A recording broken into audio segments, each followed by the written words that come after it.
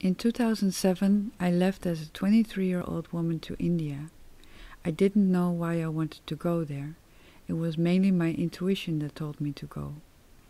I had never traveled alone before, and I had no idea what was in store for me. The last time I told you about my first day in India, the culture shock I experienced, and the first lessons I've learned. After several days in Delhi, I traveled together with Mama Love to Rishikesh, a beautiful city at the foot of the Himalayas. It is also called the gateway to the Himalayas, with the holy river, the Ganges, as its center. Rishikesh has become known for the Beatles' visit to the Maharishi Mahesh Yogi Ashram. The town is full of yoga centers, ashrams, meditation places, and on every street corner you will find an Ayurvedic doctor, a Reiki master, an astrologer or palm reader. A lot of yoga is being done. Now I must honestly say that I was not interested to do yoga. I was far too impressed with everything that happened around me. Clearly, I hadn't landed yet. Mama Love arranged for me a room in an ashram, where she also stayed. The ashram was enclosed in fencing. It felt a bit like a prison, but the fences were there for a reason. It prevented the monkeys from entering our rooms.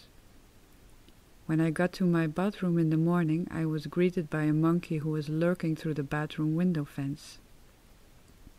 My second experience with animals, or actually insects, were cockroaches. In all my travels I had several meetings with them. My first meeting I found quite nauseating. When I entered my room and I saw a cockroach, my first reaction was to stamp it flat with my foot. No sooner said than done. I had squeezed the gunk out of his body by the pressure of my foot, and so I left him behind, dead, with his guts half out of his body. I thought it was too dirty to clean up. I would do it later. When I returned to my room a few hours later, the cockroach was gone. What? I was really sure I left him for dead. To solve this mystery, I went to Mama Love to see if she had an answer for me. After all, she had already a lot of experience with traveling, so it seemed to me that I could find the answer with her. When I told the story, she laughed hard. "Oh, Dina," she said, "didn't you know that if there is one cockroach in the room, you are sure there are more? And that when one of their brothers or sisters dies, he will be eaten with skin and hair." "No way! That's gross," I said.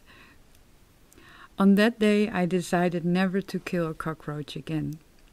In the first place, because the thought that his friends are sitting around him, eating him, is so dirty that I don't want to think about that. I'm quite visual, you know, and I didn't want to have that image in my head ever again. Now I never kill insects.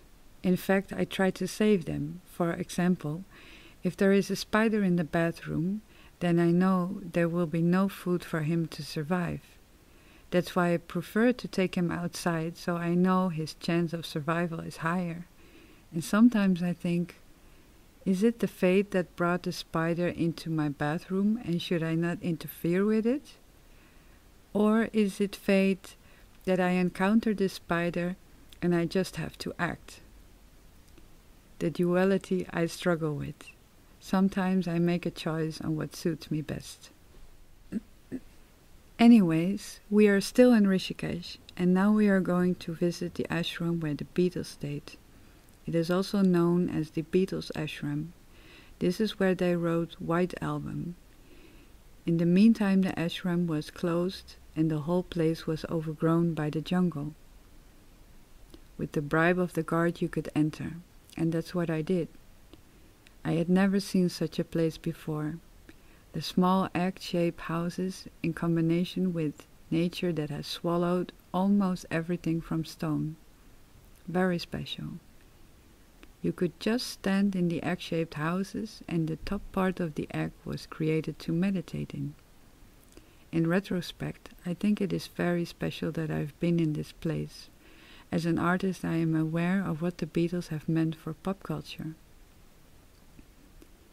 After staying at the ashram with Mama Love for several days, it was time for me to follow my own path. Mama Love became a bit too intense for me, and I didn't feel comfortable in the ashram. I moved to the other side of the river, to a nice place where I met new people again. Slowly my self-confidence returned. I still found everything very exciting and new, but I had enough courage in myself to still do what I wanted.